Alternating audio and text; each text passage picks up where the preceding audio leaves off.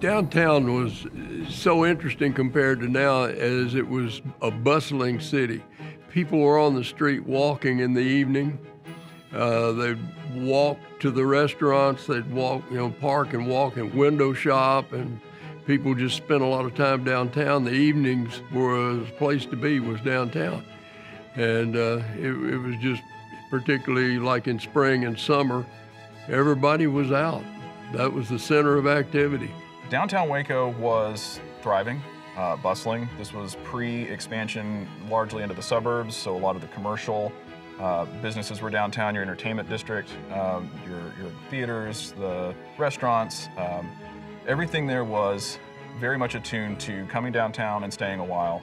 If you were coming down to work, you would take a break and go to the local cafe. If you were coming downtown to shop, you could go from shop to shop and spend an entire day downtown. And you would make it a point to come down and spend as much time as you could. And so it was a very happening place to be.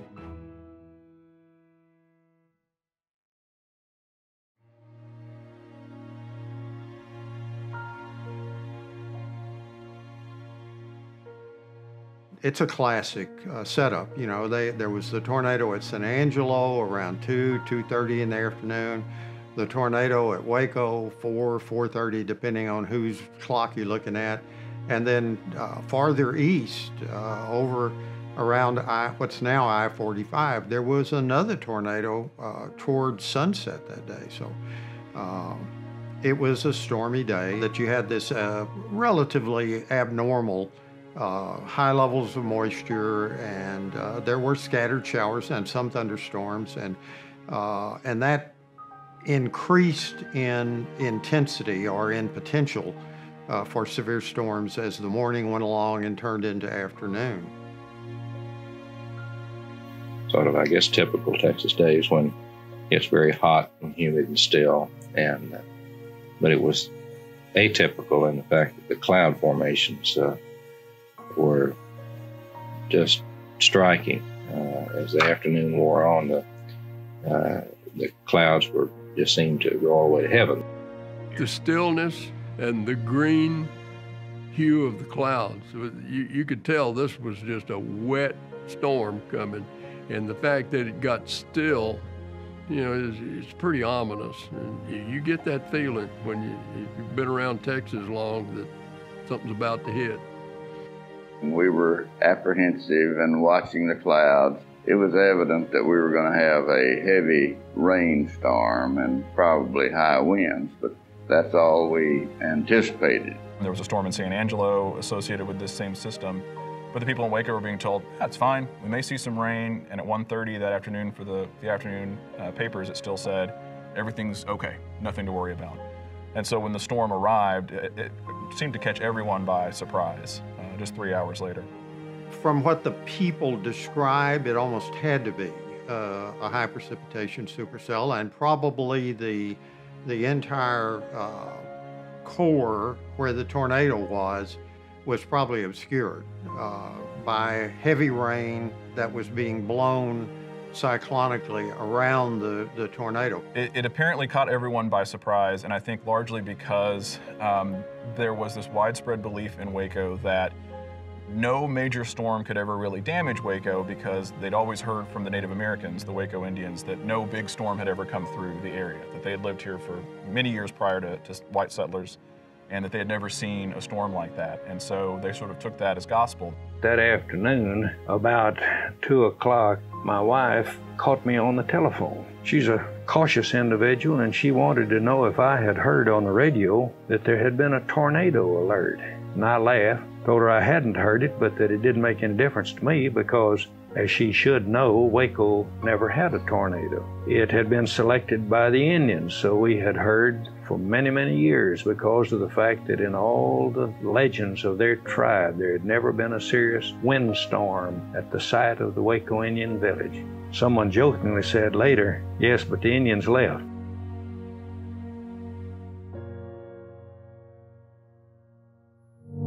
The tornado that day touched down around Lorena at 4:10 in the afternoon. It went on a north-northeast track. It was on the ground about 23 miles, so it went through Waco and eventually dissipated up around the Axtell area.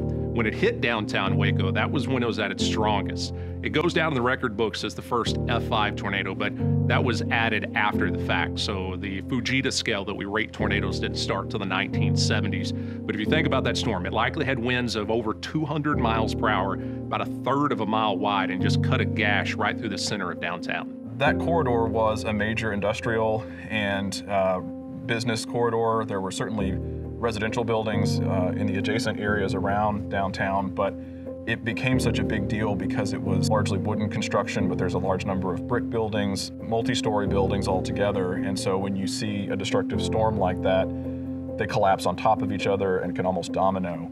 A lot of people were caught off guard by this storm, and a lot of people talk about just how rapidly everything changed. You're talking about just steady rain, more your general thunderstorm, then quickly transition to a storm with baseball-sized hail, and then within a few minutes, it was a storm producing a major tornado. I noticed that the storm was coming in, and suddenly, within what seemed to me just a few seconds, but I'm sure it was a few minutes, everything turned extremely dark. I was unable to see across the street. Then suddenly it became light, and looking again across the street, I saw that all the buildings had been blown down or destroyed. This frightened me terribly. You know, some people were worried. There were a few schools that even shut down early because of the threat of storms, but other schools stayed to their normal times because people had told them everything's going to be fine. Some of the updates in the forecast that afternoon. But the big takeaway you get from when you talk to people was pretty much was you're going about your normal activities. And with it being at 4:40 on a Monday afternoon, that's a busy time downtown, whether it's people leaving work or people showing up to pick them up, and really just the worst case scenario for that big of a storm to hit downtown Waco at that time. So the clock stopped at about 4:40 on the Amicable building. Juanita Willis took a photograph of the clock, stopped at that time, 4:40, and it was late in the day, it was a rush hour. People were in their cars waiting for their loved ones. It was the busiest intersection in Waco, and it was the hub of the retail district. Taylor's, it's similar to the Central Texas Marketplace we have now, the activity going on there. So a busy day, and it could not have hit at a worse time. Monday, rush hour, 4:40, just before 5 o'clock. You know, had it been the day before, it would have been very different, but the busiest intersection in Waco, you know, there's a lot of things to consider here. In school, on Monday, they let us out early because of bad weather impending. They wanted to get everybody home before the bad weather hit. Many of us didn't go straight home. There was a local pool hall down on Franklin Street that the kids frequented, and a bunch of them went down there. And I went down to Durwood Inman's motorcycle shop on Franklin. He had a place there to clean your motorcycles up and things, so I did that. And it was starting to get pretty dark and still. And so I mounted my motorcycle and went up 7th Street and across Austin. And if you caught the light green, you could, on a motorcycle, is a pretty fun place to transit through there. And when I hit Austin Street, there was debris blowing in the air, and the wind caught me. It was kind of humorous. I said, whoa, what was that? But I was in it and out of it so fast. And I went on home, had no idea what had happened. And my dad came home. He'd been at his place of business at 8th and Webster, which was right across from Katy Park.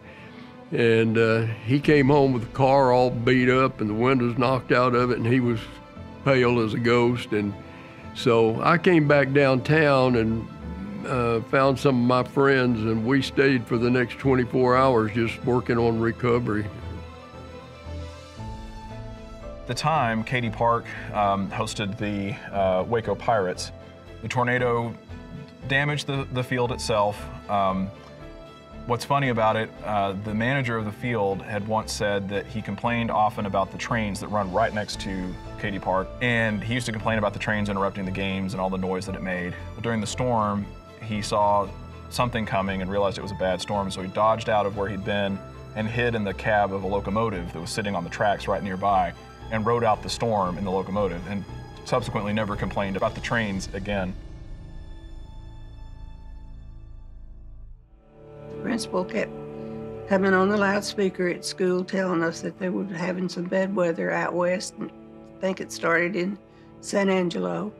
And there was a possibility, but then later came on and said everything seemed to be clear and just to go about our usual whatever we wanted to do, which is what we did. Well, we had some parakeets, and we needed some feed for the parakeets from the Texas Seed Company, which was 4th and Franklin.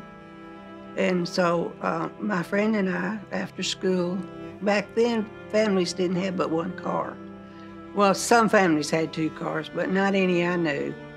And so my mother worked at a drugstore, and she had the car, so we went to pick the car up from her, and then met my daddy after he got through working, and we were going downtown to the Texas Seed Company to get bird seed for the parakeets. Well, before we got down there, before I even picked Daddy up, it was getting bad, and like that, people have said the hail was actually at least as big as a softball, if not bigger. But we had that metal visor on the outside of our car, and it would just, hit that visor. I don't think one ever hit the windshield, and, make a loud noise. And my friend Barbara was really scared, and I kept saying, Barbara, I don't know why you're so scared, because the Indians said Waco would never have a tornado, So, and I just kept driving, doing what I was supposed to do. And when we got down there, there was no parking place in front of the store. This is all parallel parking.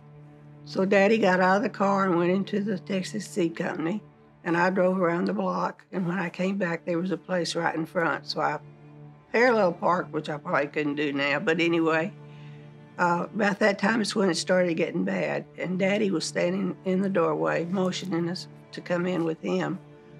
And Barbara was on the not the driver's side, but the passenger side, and she opened the door, got out of the car, and the wind was so bad it almost blew her down the street. So Daddy reached out, pulled her into the store, and before I could move from the driver's side to the passenger side to get out, it happened. I never had a chance to get out of the car, which probably saved my life. When the tornado hit, all the debris, bricks and mortar and wood beams and whatever, came down on everything, and came down on my car. But because of that visor, I think it broke the fall of some of it and didn't come into the car. But enough was in the car that I had a lot of gunk and stuff in my hair, so. But other than that, nothing was inside the car. But the car was, people said, how on earth did you ever get out of that car alive? Because the parts of the car that did come in and fall in, it stopped that far from my head where I was sitting. So I know I wasn't the only person in that car. There was somebody else in there with me that stopped that roof from coming in on me. So immediately after it happened, it was deathly still and quiet, and people started coming out and walking over all that stuff up and down the street, But there's no way I could have opened the car door. I did try it and couldn't because of the stuff that was piled up. But right after it happened, and the 2 men that came walking down all that debris on the street and got me out of the car, I ran over to where Daddy was and started trying to dig him out. And then somebody else, I guess I was hysterical. And somebody came up, and they didn't actually slap me, but they kind of shook me and brought me back to reality, I guess. I knew my daddy was dead. I knew that, because when I finally saw my mother the first time, she said, "Where's your daddy?" And I said, "He didn't make it. He's still downtown." And of course, we didn't know about Barbara because I didn't see her since she'd gone up to the back of the store. My mother, she had to call my girlfriend's parents, and they knew she was with me, but they didn't know where we were. They didn't know that there was a tornado. They didn't know we were in it. So my mother had to call Barbara's parents and tell them, your child is in school, your child is with her friend, and I know my child is going to be with my friend until she brings her home. And then all of a sudden you get a phone call, your child is has been in a tornado downtown and they can't find her. I mean, what could be worse than that? Barbara, my friend that was killed, she and I had a lot of classes together, and when I went back to school after that happened, the teachers had made sure that somebody was sitting in her chair and there wasn't just an empty chair sitting there in the classroom. I thought that was very thoughtful.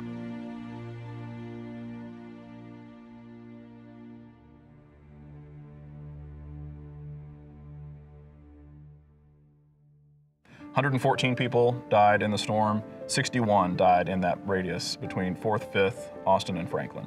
And the largest number of fatalities in one place were in the R.T. Dennis Furniture Company. So it was built in the 1890s. R.T. Dennis Company moved into it in about 1892. And originally it was about 3 floors. And then in the 1920s, they added 2 more stories to it. And so brick, wood frame, non-steel structure, it came down. It slid down like we have here. And I've heard accounts where it just slid down like a house of cards. Just imagine 5 floors coming down on you.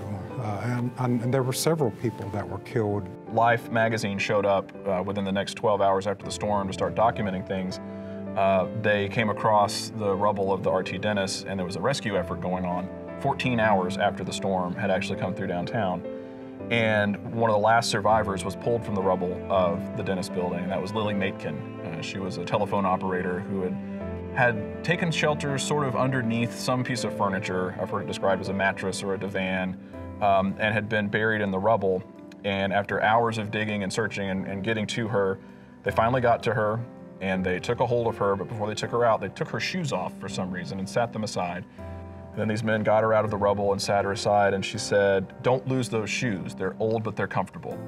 And she was reunited with the shoes at the hospital. She was one of those feel-good stories from a very devastated portion of town.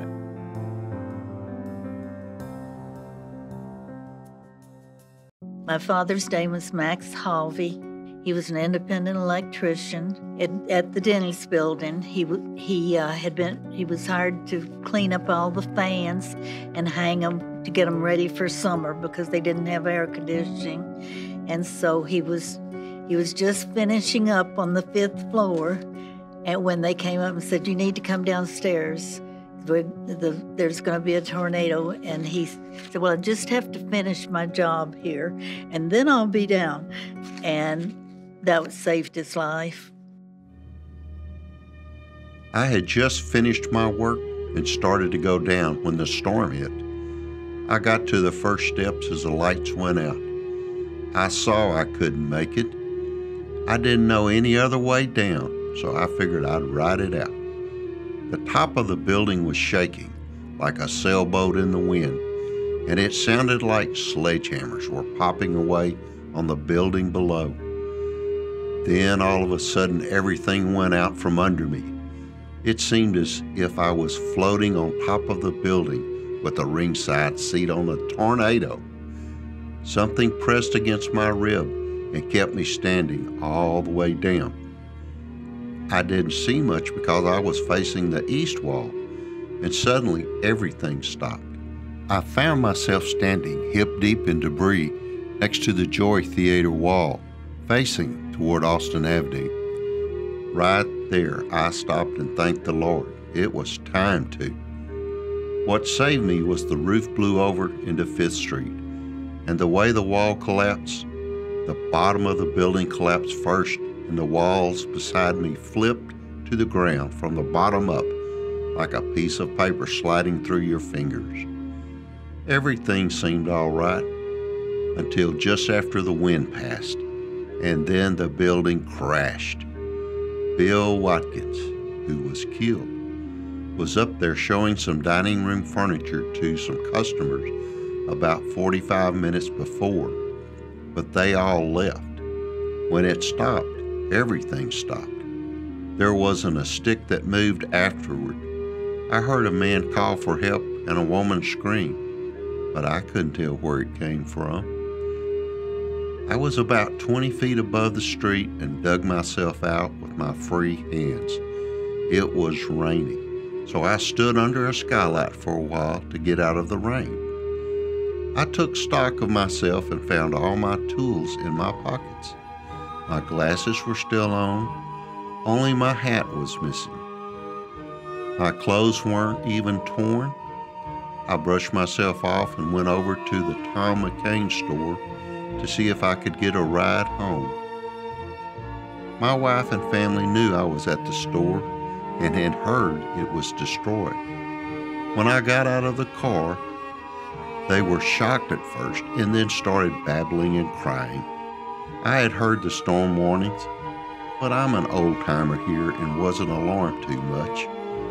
I thought it would just be a blower like the rest. What did I think about at that time? Nothing. I guess I was just close enough to heaven.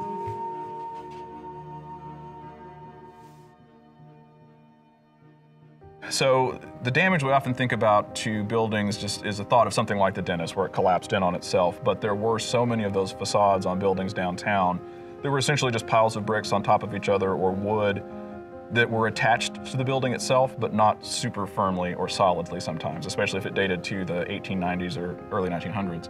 So when the wind would come through, it would just peel them forward and collapse forward onto the street. Actually, cars that were parked along the curb were mashed, crushed with brick down to a height of 2 feet or so.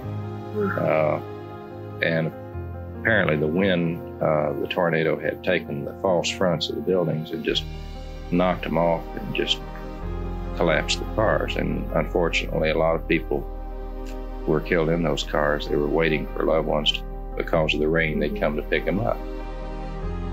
My mother picked my sister and I up from school early because she had a doctor's appointment downtown. That was where the doctors were at that time. And we went down. The doctor took my sister's stitches out of her foot, but it was raining really hard then. It was bad weather by then. And Mother said, y'all wait here under the cover while I get the car. Well, we did. We got in the car, and she headed over to Washington out of downtown, and it started hailing. The hailstones were the size of softballs. They were big, and we had a new car. So my mother said, I'm going to Doug's. Her brother had a service station at 5th and Webster, and she said, we can get under the awning there. So we turned and went back down to 5th Street and headed over to Webster. Only got to the railroad tracks when the headlights would no longer penetrate the darkness. It had just gotten black. And headlights, I mean, how does the atmosphere get so thick that your headlights don't penetrate? So Mother stopped as we got to the railroad tracks, and we started praying. I mean, not knowing what was going on. And suddenly, a telephone pole fell on the front of our car, and the only injury was a tiny little scar on my finger because I had my hand on the dashboard. And about that time, I think it was Easy Monday Laundry Starch building was to our right, and it fell onto the back of our car, and all of the cars parked along the curb. The doors popped open. It was an experience. And whenever it cleared enough, it was still raining, but Mother got out and said, y'all wait right here. Now, the cars at the curb were maybe 2 feet tall because they were just squashed to the ground. It was something. Mother got her brother, who came and carried my sister piggyback down to his station since she was on crutches, and water was running knee-deep. How people kept from getting electrocuted, no idea, because the power lines were down in that water we were walking through. but I guess God was looking after us. So we got to my brother's. My mother's brother, my Uncle Doug, and he had a car and said, y'all can take the car and go home. God was looking after us. Even though our car got badly damaged, we were not. We were safe.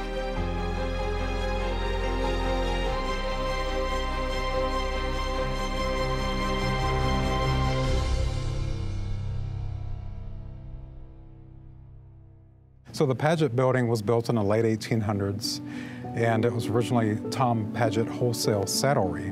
And the Tom Paget Company supplied harnesses for French and British troops during World War I.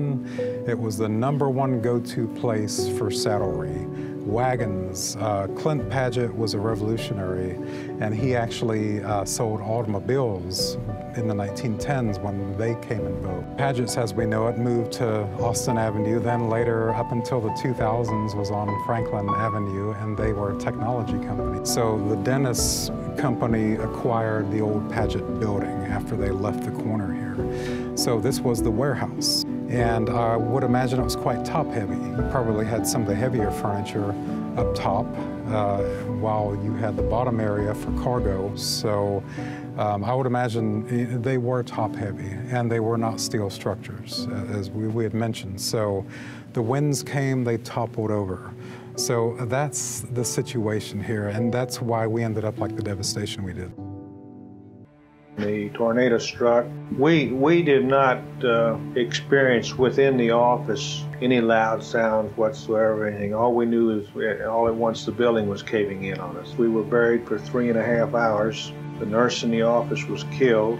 Dr. Ernest Johnson received a severe laceration of his left hand, and I received a puncture wound of my lungs. My wife, who always met me at 5 o'clock in the afternoon, had stopped that afternoon to help a neighbor catch his duck. And had it not been for that, she and the 2 boys would have been killed in the tornado. I was taken to Hillcrest Hospital. At that time, I didn't know about my wife and 2 children, and they told her I was dead. And she's a nurse, and she was frantically trying to get to me some way. So it was a very traumatic experience. There was a doctor who operated out of the Paget, and he would do treatment for cancer, mouth and throat cancer, using a thin radium needle, essentially.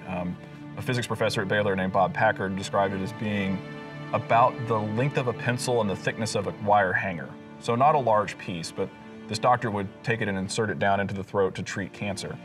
And so when the Paget building collapsed, he was trapped in the rubble, but he was rescued and sent to the hospital.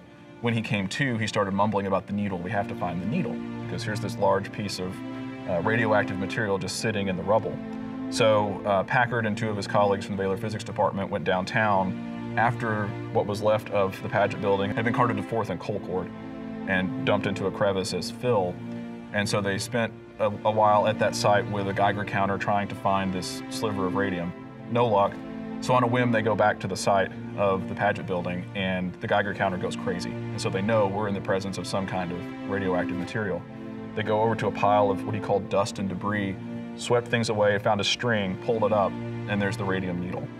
So he said we weren't around it long enough to get much exposure to the radioactive elements, so we encased it and got away from downtown as quickly as we could. But a literal needle in a debris pile in that situation, and very fortunate that they found it when they did.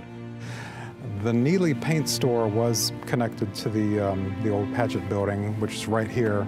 Joe and Lucy Neely were the owners and operators of the Neely Paint Company.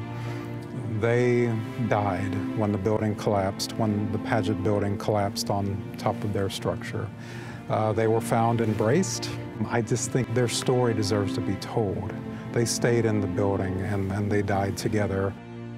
So on 5th Street between the Paget building and the R.T. Dennis building, there was an alleyway there. And back in that alley was what was called the Torrance Recreation Hall. So that was a big hangout for your older teens and low 20s kids. And the top floor had a domino hall. The bottom floor had a pool hall in it. So that was a big hangout place. And as you would imagine, kids getting out of school, people maybe on their day off. It was a bustling place. And unfortunately took a direct hit from the tornado. Estimates have it around 18 people died just in that one building alone. So we got an amazing opportunity from the oral history program at Baylor to hear multiple perspectives inside of that building. So we get to hear from Donald Hansard, who was a teen at the time, a senior in high school at La Vega, who was inside the recreation hall and survived. We also get to hear the story of the man that pulled him out of the wreckage, Claude Kincannon. Went to a place called Torrance Recreation Center, which was in the alley behind the old RT Dennis building. There were storm clouds, and we had heard of the warnings, but we'd always heard that the Waco Indians settled here. There'd be no tornadoes in Waco because it's kind of in a valley. The lights went out, and he and I kept on playing between the flashes of lightning. I mean, we were happy-go-lucky. Still didn't worry about it. I remember explicitly that he had made a shot, and I had said something like I was very lucky. And I moved around the table to shoot another time. Of course, that's what saved my life. When I walked around the side of the table, the storm hit. It was like a big clap of thunder, like a bomb going off, just explosion. Upstairs in the domino hall, the floor joist, which was above our head, fell across me, and one fell on the side of the pool table. This kept me from being crushed. My right foot was on Kay's left arm.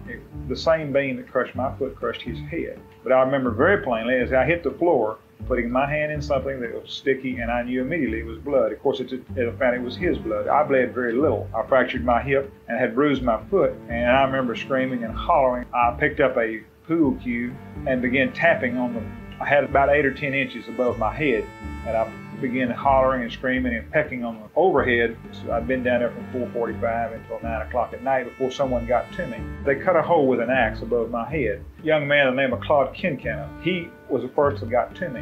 He was a better athlete, a football player at the time, and people have been in Waco a long time remember him as being an all-state quarterback at Waco High. They opened this hole, and I can remember the cotton glove that Claude had on his hand, sticking it down through the hole, and I can remember grabbing the hole of both of his hands and talking with him. I owned a service station on 25th and Franklin. At that time, the tornado passed down the railroad track and blew the car off the jack and me in the gutter.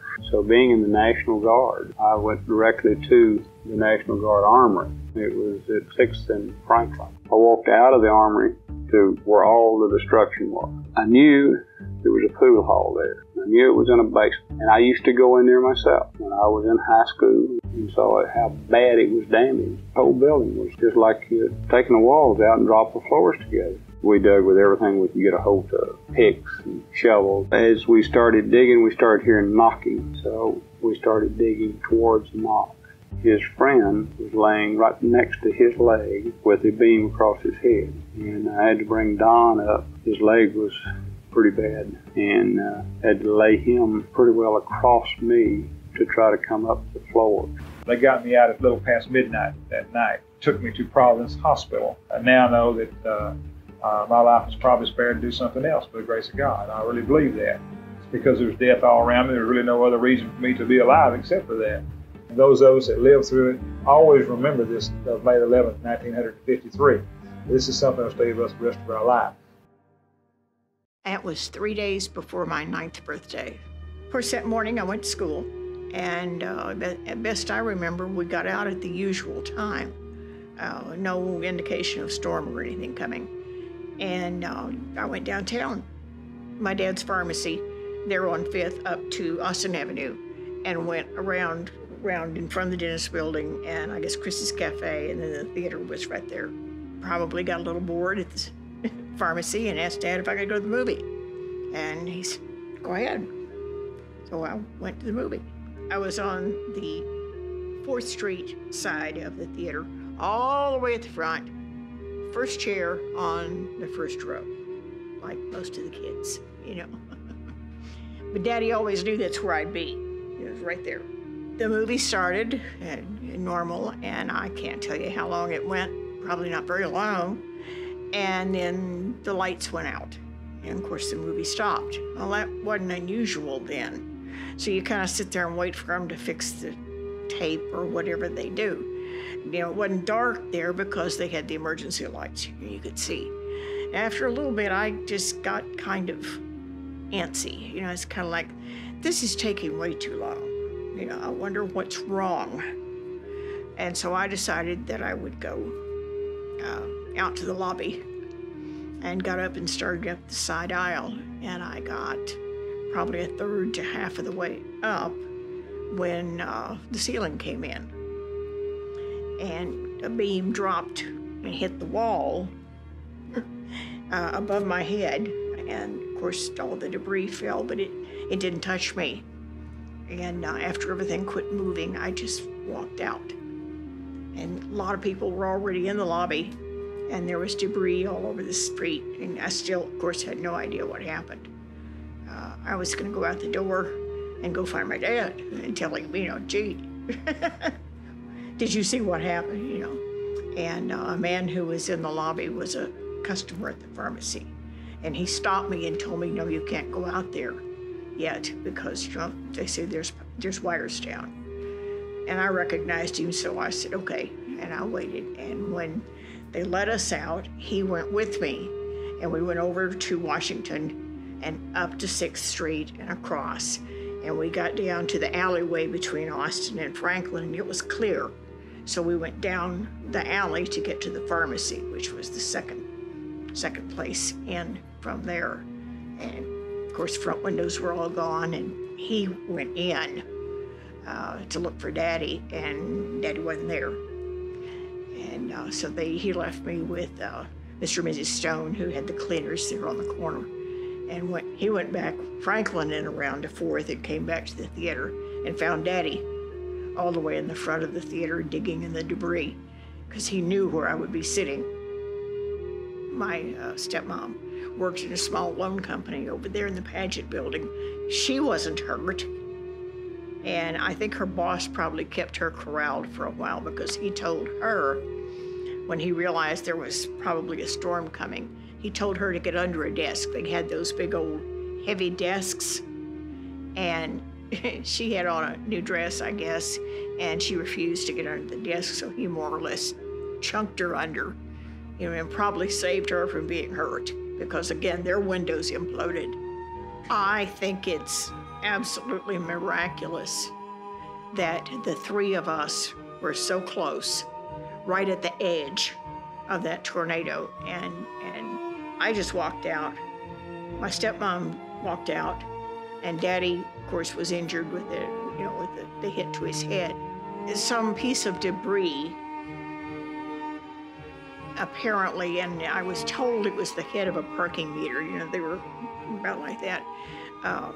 Was ripped off, the pole and came through the window and hit him in the right temple. And being my age now, I think, well, it's a wonder that didn't kill him outright.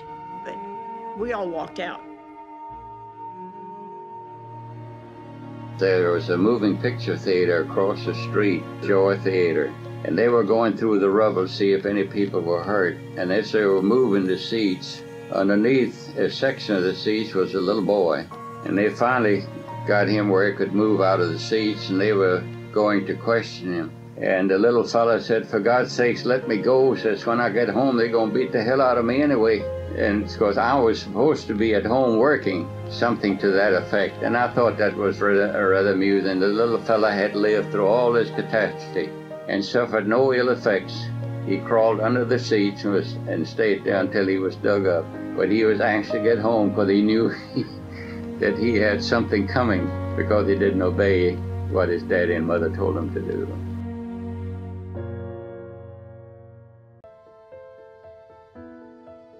All the buildings were in the street, and there was just debris where it never was before. And it had almost a line. You could see where the damage began. And as you walk down Austin Street to about the 6th Street, it began to get covered with debris and loose debris. But from there on down, the streets were full. And over on Franklin Street, pretty much the same thing. And all the way down to the square, it was like that. The square was different as most towns like Hillsborough, Waxahachie. You see a town surrounded a courthouse. However, this was referred to as City Hall Square.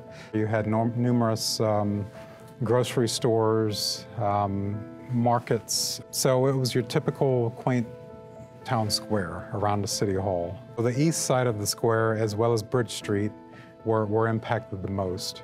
Bridge Street was a largely African-American commercial area. There were barbershops and pool halls and businesses of all sorts at Bridge Street, and that's now basically where the suspension bridge ends in the downtown side, where the Hilton Hotel is that area there. It sort of terminated in the square. That area was particularly hard hit. A number of those buildings were early buildings in the Waco downtown, so they had seen several generations of use, largely wooden, and so they just sort of collapsed like matchsticks through the storm. So tornado went through Bridge Street, obviously, but the tornado also hit these two cable stay towers and did damage to the Waco suspension bridge. And the Waco suspension bridge was stuccoed over in the 1910s. If you look at some of the early pictures of the bridge, you can see the brick, but it was stuccoed, and they did that for reasons of protecting the brick against floods, because Waco had a lot of floods. But I think without the stucco, perhaps the suspension bridge may not have made it or have been damaged a lot worse. So in terms of scars on buildings downtown, probably the most noticeable is the Artesian Bottling and Manufacturing Company, what's now the Dr. Pepper Museum, built in 1906 by Milton W. Scott, a local architect. And that building sustained some pretty heavy damage in the storm. The upper floors of the main building there were largely destroyed. May is right in the middle of the most important time to produce soft drinks in the time. So May to September is your heaviest sales time. And so they knew they had to repair quickly. So they basically found what they could to patch up the holes, get the roof back on that part of the building, and move on with what they needed to do.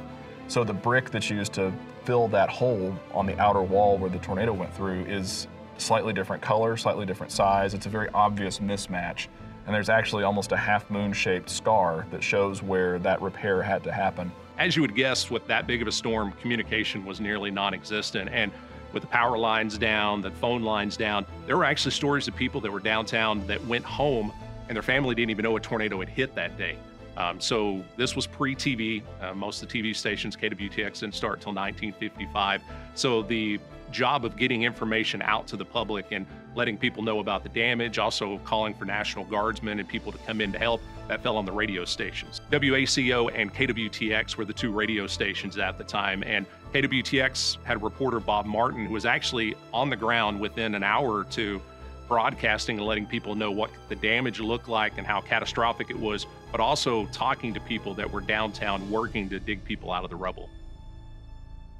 We've always wondered what a tornado could bring about, and we look now to the terrific destruction of this giant wind as it hit 5th and Austin, the direct center of the downtown business section of Waco.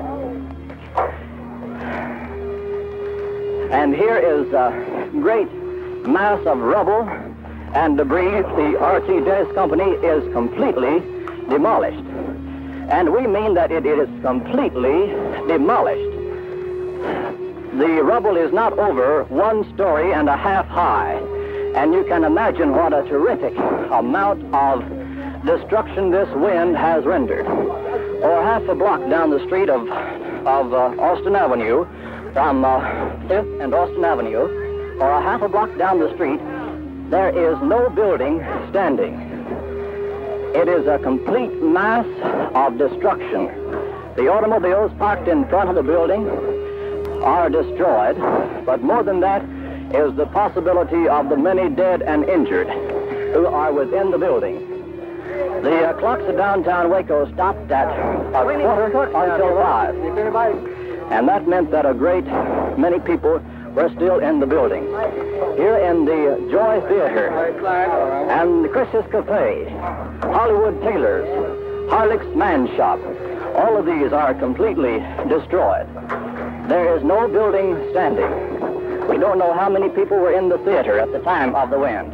We don't know how many people were in R.T. Dennis and Company at the time. But it is a great mass of rubble, of brick and mortar, lumber, of twisted signs, demolished automobiles. Surely the greatest disaster that Waco, Texas has ever known. We are walking on a brick wall that is surely 8 or 10 feet high. Bricks 8 or 10 feet thick. And what is under that, we do not know. We can only imagine. What terrific tragedy took place here, we cannot say. we can only walk back through the rubble and the destruction as the rescue workers rapidly dig away the bricks, trying to reach those who are still alive. We're looking down now at a worker who is apparently approaching one of the injured persons.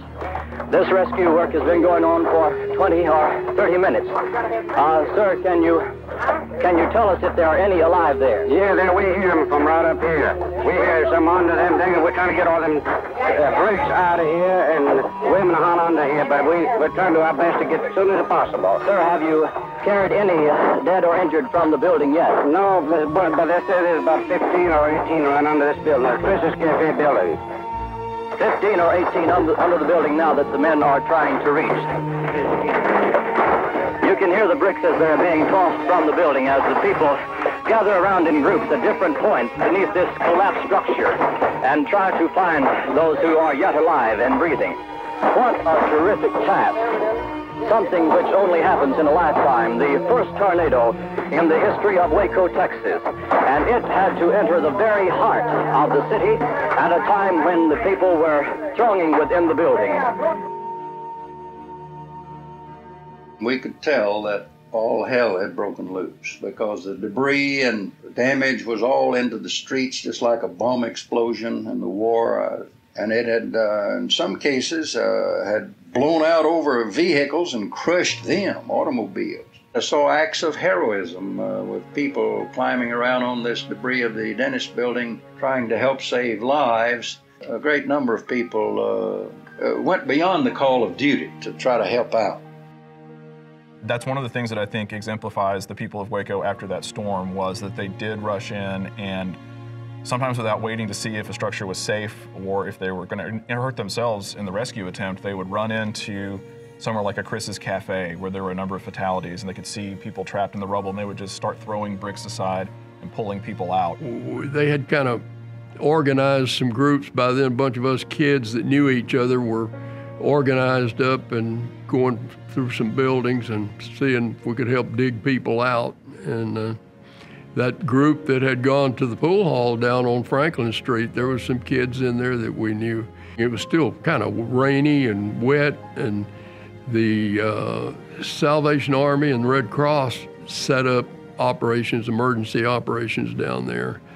And they had brought a lot of things like raincoats and things like that for people. And of course the military, James Conley Air Force Base, had a bunch of people come from there that were participating, and they provided a lot of security, you know, at street corners and things that assisted the police. It was amazing. A lot of people, and people brought their equipment, their trucks and their bucket lifts and whatever they had that could be used to move debris to get people out. I remember I didn't spend a lot of time at the RT Dentist building, but I knew of the operations going on there trying to get those people out, and that was a big deal because there was a lot of heavy timbers and things piled on top of people. And they got a lot of them out. We had brick lines. They had a lot of brick lines where we were just passing bricks out and either piling them up or throwing them in a truck that had been brought up for that. And but the timbers, in fact, all the debris was, you know, trucked out of there once it was the heavy stuff moved by equipment, but a lot of hand digging went on in those buildings. And us kids spent probably more time on the brick lines than any other form of rescue. And it is sorely needed at that time too. You didn't just rush in and begin moving tons of debris frantically, knowing there was a person underneath there, because that could be fatal, of course. So it had to be done slowly and gingerly, and that's again where the amazing aspect of people doing it by hand came in. Unfortunately, there were 114 casualties that day, but reports have it as upwards of 1,200 people went to the area hospitals due to the damage of the tornado, to mainly Providence and Hillcrest. Some were taken also to James Conley Air Force Base. But do you think that many people hurt in that short amount of time? It put a strain on the ambulances, and really they were using whatever vehicles they could to get people from the damage site to the area hospitals. someone approached us and said that there were a number of people that needed to go to the hospital, and there weren't any ambulances available, and they saw that we had a station wagon and wondered if we could start taking people to the hospital. So we did. If they didn't have ambulances, they used pickup trucks. They used everything. There was ambulances coming in from all of the various other places. And we could have called in, and we did have a few Fort Hood ambulances and military equipment. And the hospital rooms were all full. The emergency rooms were all full. The operating rooms were all full. The people laying on whatever they could find in the halls, waiting to be picked up and carried in for emergency treatment. After the casualty has been received and the early diagnosis made, and they had been sent to the different departments for care, those of us, of course, that were present worked wherever department it was necessary to work. Being a surgeon, I worked in the surgical area. We even had the psychologists and psychiatrists trying to talk to the people who were in shock and mostly in a nervous state, yet had no actual injuries.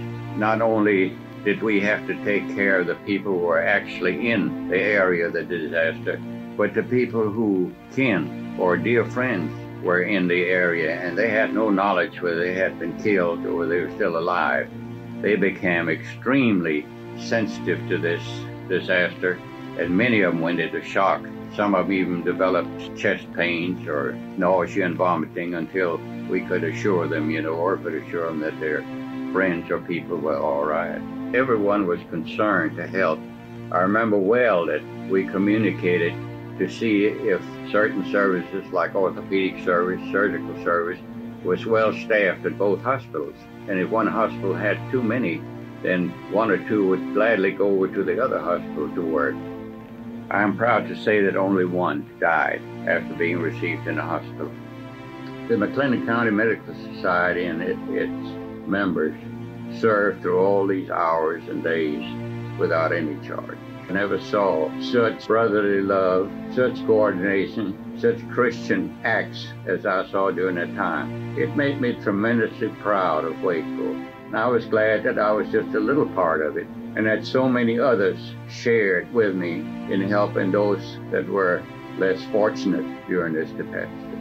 It takes disaster sometimes, wars and disasters, to make us lay aside the superficial differences, and that was an important aspect of the Waco tornado, in that without being asked or without any direction at first, after the first immediate shock and people look around and find themselves standing in the midst of the worst tornado in the history of Texas, everybody began to do something.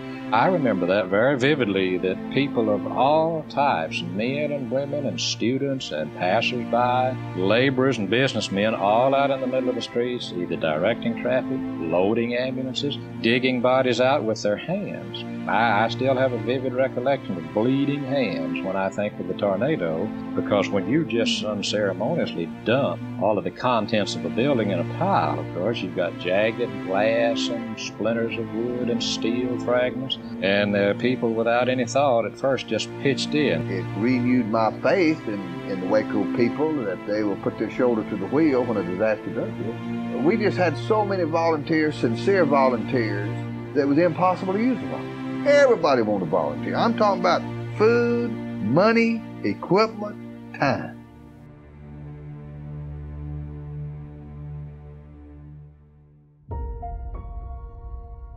When you look back at the numbers from the May 11th, 1953 tornado, it's staggering to even hard to comprehend. 114 deaths, over 600 significant injuries from that storm that day.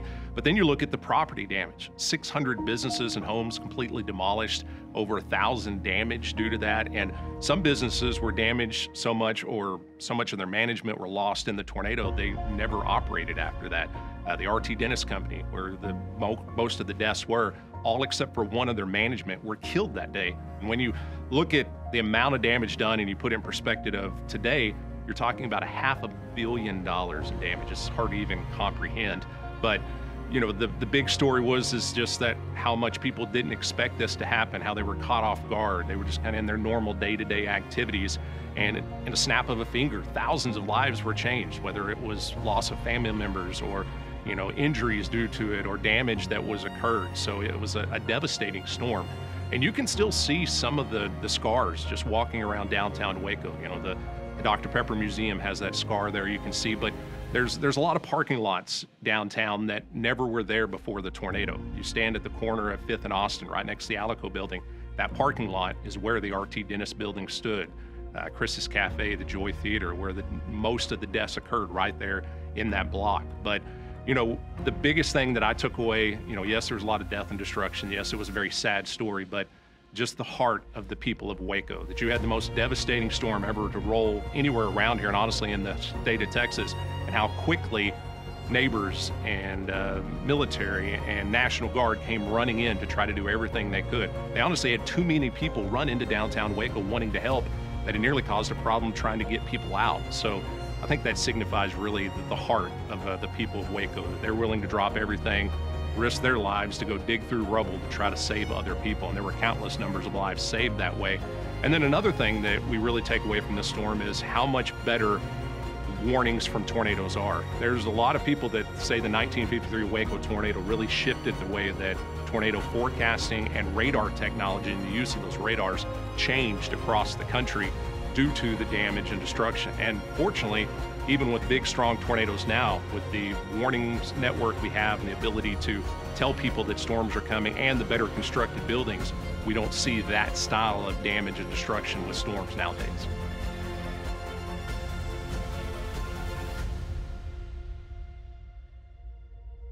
It was described at that time as the monster from the sky, and I think that's an accurate description of it.